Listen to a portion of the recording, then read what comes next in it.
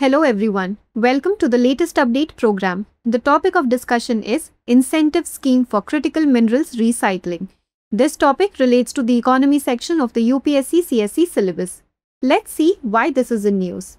Recently, the Union Cabinet, chaired by Prime Minister, approved a Rs 1500 crore incentive scheme to promote the recycling of critical minerals in India. This initiative is part of the National Critical Mineral Mission and is expected to boost India's resilience in the critical mineral supply chain.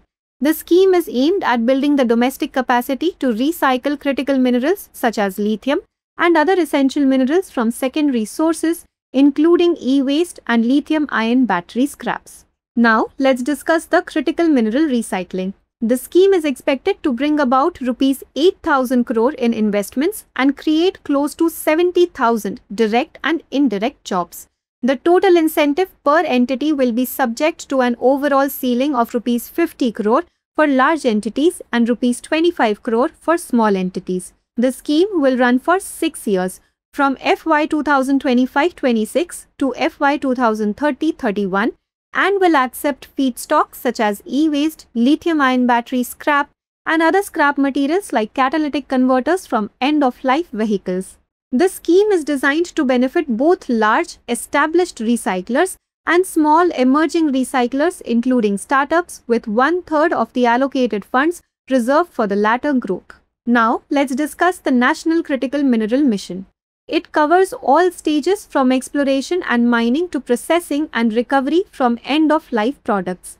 It aims to reduce India's reliance on critical mineral imports and strengthen self-sufficiency for sectors like high-tech industries, clean energy, and national defense. The mission will fast-track approval for mining projects, develop stockpiles of critical minerals, and encourage Indian companies to acquire resources abroad. The mission also supports MSMEs and startups in the sector through PRISM initiative and provides financial incentives for domestic processing units. Now, it's time to practice a question. Consider the following statements. 1. The incentive scheme for critical mineral recycling will run from FY 2025-26 to FY 2030-31. 2. The Union Cabinet has approved Rs 1500 crore investment scheme to promote the recycling of critical minerals in India. Which of the above statements is or are correct? A. 1 only. B. 2 only. C. Both 1 and 2. D. Neither 1 nor 2. Send the answer for this question in the comment section. Thank you for watching.